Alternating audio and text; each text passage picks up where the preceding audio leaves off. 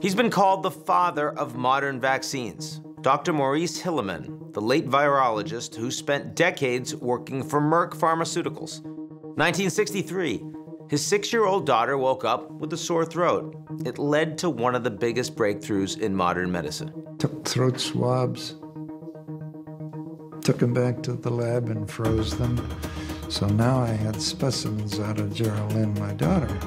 By 1967, Merck had a license for a mumps vaccine, less than 5 years for work that normally takes decades. But that record is now being shattered. It's an unprecedented scientific development in a whirlwind year of crisis. China says the number of people infected by a mysterious respiratory virus has more than tripled over the weekend. We first heard about coronavirus in early 2020.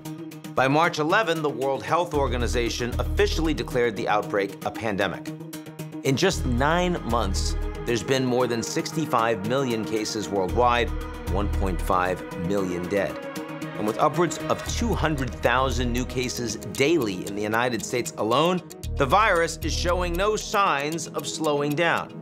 But luckily, scientists around the globe have been speeding up their efforts to stop it.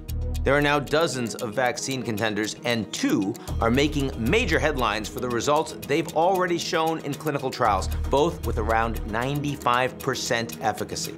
First, there's a Fortune 500 giant, Pfizer, that for more than 170 years has been turning out everything from Advil to Zithromax. And then there's Moderna, a 10-year-old biotech company that doesn't have a single approved product on the market. The startup caused quite a stir when they announced that their COVID vaccine was developed in just 2 days. 2 days! The money came pouring in, including more than $2 billion of government funding from Operation Warp Speed. Even Dolly Parton got in on the act. She gave a $1 million donation.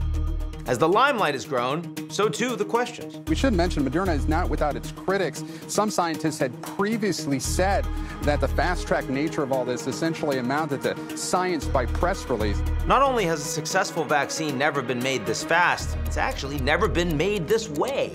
Both the Moderna and Pfizer vaccines use a revolutionary technology called messenger RNA, or mRNA, that doesn't require the actual virus to create immunity in the human body. Essentially, the patient makes their own vaccine. We've come a long way in the 50 years since Geraldine's throat swab, but Dr. Hilleman's invention has prevented mumps in millions of kids for decades and is still in use today.